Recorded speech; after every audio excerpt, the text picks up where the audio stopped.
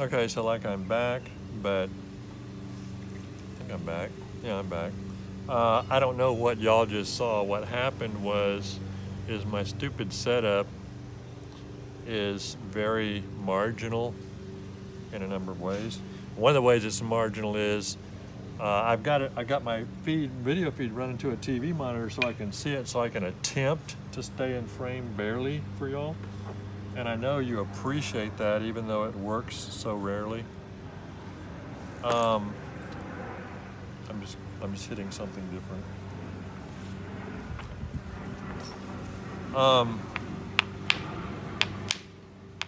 See, this is why I don't use soft hammerstones usually to get into these things. In this case, this is a limestone-y hammerstone, and this is hard chert. So this is definitely not optimal for that. So let's see if I pick the quartzite.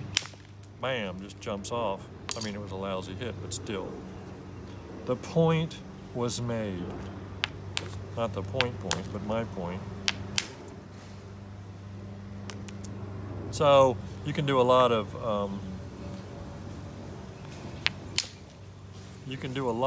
initial reduction things with a hard hammer if you support it carefully. But see, even though I was hitting down with my finger support on there and everything, see how big that bulb is?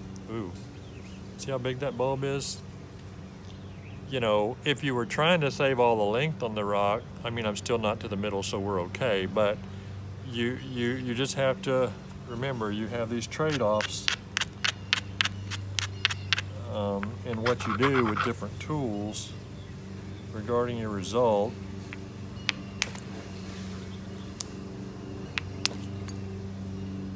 don't know what I'm doing. This is really Rambo Monday. Okay, so here's what you should learn from what you're seeing right here. If you want to see anybody knapping with hammerstones, go over to the Flint Knapping Tips channel and watch him. All right. Where is my... Now, alternatively, if you're going to use copper, you know, again, the hard copper would work better on some early reductions. But really, this is kind of a troublesome little rock because it's all fat and lumpy, and it's got cortex still on it. And the cortex messes up the strikes because you don't know exactly what they're going to do. And since the rock is small, you don't want any weirdness in what happens. So sometimes it pays to think more, and it may pay to do something like grind a little bit, choose your weapon carefully, and try and do something that's really of value with each strike. Because if you don't, you'll run out of rock and ideas.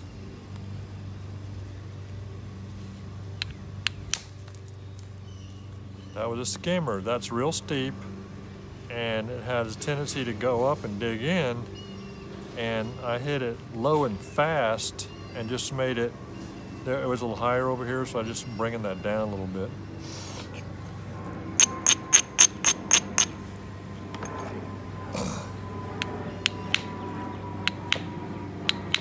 Dang.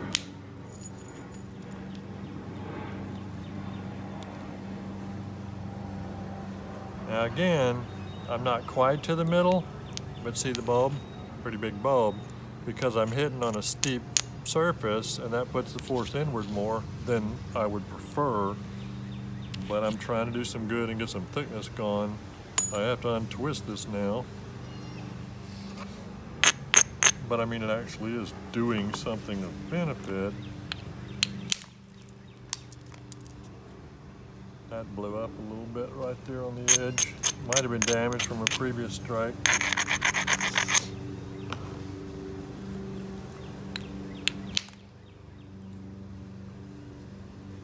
Yeah. It's almost like there's a bipolaring on this end that I need to get past. I'm gonna move over here. This is damaged in here. So I'm gonna move over here, isolate and raise that little nub. I wish I could get arranged better. Okay, see how that is? Well, this is crazy. This whole end of this rock is acting weird. These failures are atypical for just a rejection like this. So I tried to hit higher and just undercut them to a degree. But I'm starting to wonder if what the deal was with this rock. I don't even remember this rock or where I got it or anything. But there's an undercut little failure there too, so I'm gonna have problems hitting this. Good grief.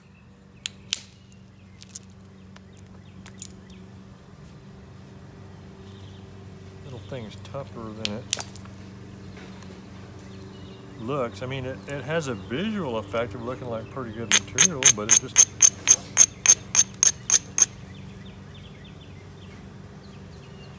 I think too, I'm hitting kind of an awkward way. I'm trying not to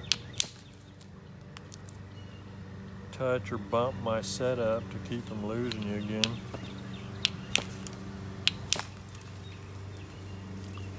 But as you can see, it's sort of flattening. I actually wasn't going to do this much on any rock. I was just going to go through rocks because I'm still in the process of trying to lessen the mass of my personal baggage, which I have a lot of.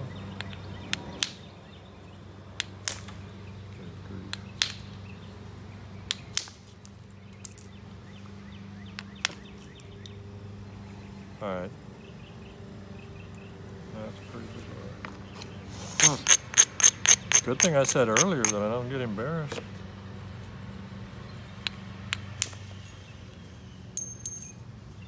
I wish my... Nah, see, everywhere I'm hitting, there's little damage in there. It doesn't really seem like it was in a fire or anything, but it just... I don't know. When I get off of that end, it seems to work okay. Pretty much. Well, I'll put that down because it's small.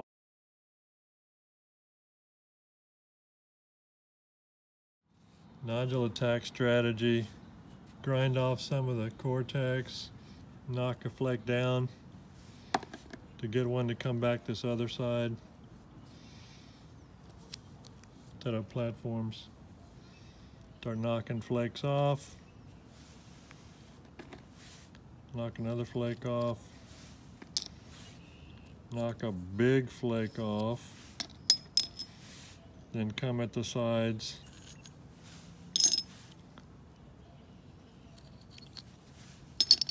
And then go to the middle and well on your way to getting the thing flattened and thin to where you can raise this side and come on the other side.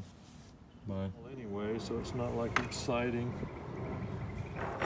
for you to watch or easy for you to watch. Stuff like this, it's gonna be a tough rock.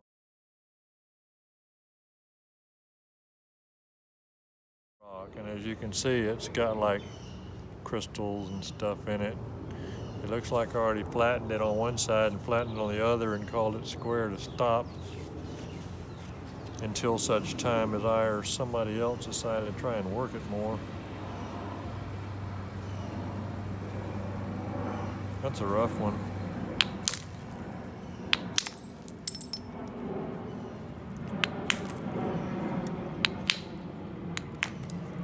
just kicked those up in on purpose.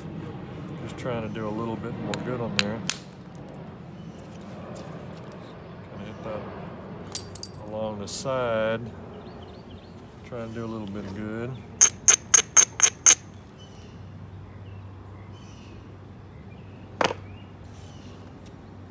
I don't know about this concept, but